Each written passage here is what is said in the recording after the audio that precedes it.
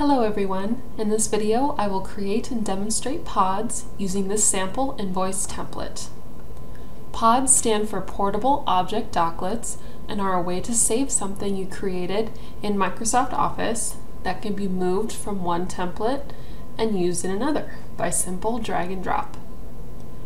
Now there are two steps to this process. The first step is to create a data source pod, and to do that you click on the pod bin under the Windward ribbon, then click on Create, and then Data Source Pod. This dialog is used to create a pod or a .rdlx file. Select the data source for which you wish to create a pod, then click Browse to enter the name and location of the pod file.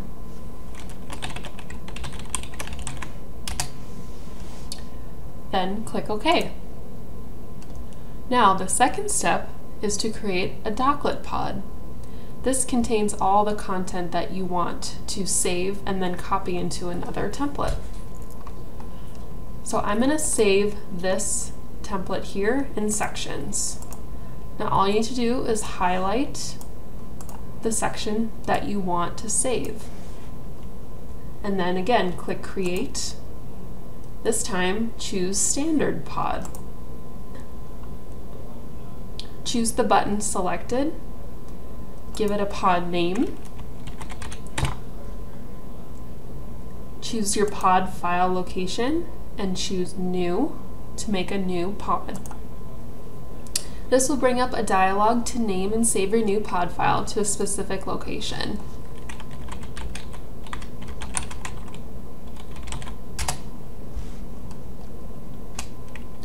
You can give it a description if you would like.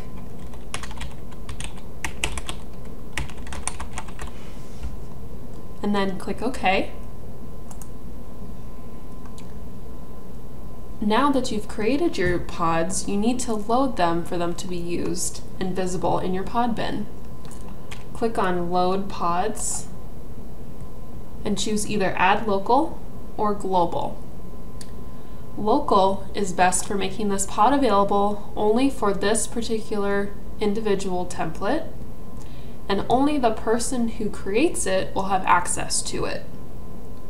Global would make the pods in each pod file available every time you open Microsoft Office and the designer itself. Myself or anyone else using the designer will have access to it. I'm going to choose Global for this example. After choosing Global, click Add File, and then browse to your local file, or you could enter the URL. Choose it, then click Open. Enter the authentication protocol if you want your pod file secured. Then click OK, and then close. Now you can see your new pod populated in the pod bin. Now I'm going to do this for each of these sections so I can add them to a new template. Now that I've added all the individual elements under my new pod, I'm going to open up a new document, position my mouse where I want my pods to start, go to Windward, then Pod Bin, expand Title Invoice Pod, connect to my data source by double-clicking, and as you can see, that green circle means I'm now connected. And then I'm going to start drag and dropping, or you could also double-click all of my pod elements.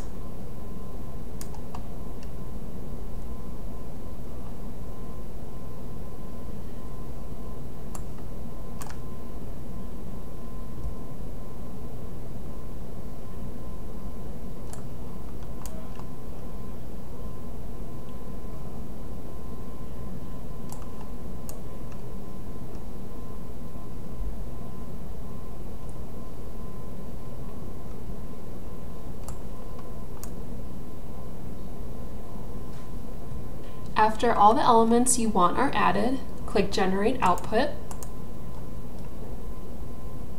Click OK. And there you go. You've just created an entirely new template using pods. Thank you so much for watching.